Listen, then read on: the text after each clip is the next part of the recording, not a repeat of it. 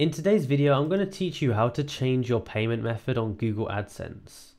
So if you've got a Google AdSense account and you get paid by YouTube or some other company, then you're going to want to have a payment method set up that you can get your money to. Now, for example, like me, this happened to me. One of my bank accounts got blocked for some reason. Let's say that happens to you and you need to change the account that you want your money to be withdrawn to. I'm going to teach you how to do that. So before I teach you, I want you to make sure you stick around for the whole video, watch every step, because if you don't, you might mess something up and end up losing your money, and we do not want that to happen. So that being said, let's get right into it.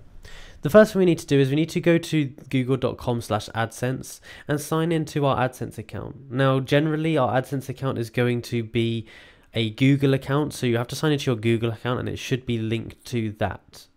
Now, once you've done that, you'll be in a page that looks a bit like this, and from there we can sort out our payment information. So we want to go down here to where it says payments, and we want to go down to where it says payment info and click on that button there. Now it will look something like this, and the section that we need to go to is the one that says how you get paid. So we're going to click on that. There's a little thing that says manage payment methods underneath here, so I'm going to click on that. Now in here, you can see I've already got 2 payment methods on file, but I can add a new one here, so I can click add payment method. So let me click on that and show you what it does. So what they're going to want you to add on here is your bank account, and your bank account must be located in the United Kingdom and in the British pound currency. So the first thing you need is the name on the bank.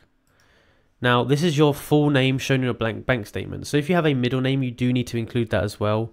But look on your bank statement to be sure about your full name.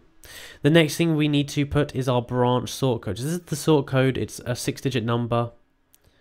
And lastly, you need your account number. So this is the longer number, and you need to put that in there. Now, once we've put these in, we can set this our primary if we would like to, or we don't have to. But what we can do is we can hit save, and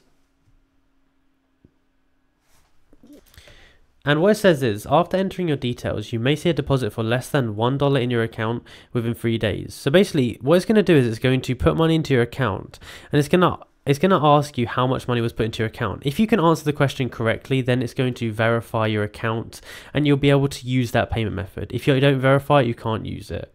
It's just a security feature that they have. Now, that is basically how you do it. If you enjoyed this video and found it useful, be sure to like, subscribe, and comment down below that it helped. Thank you for watching.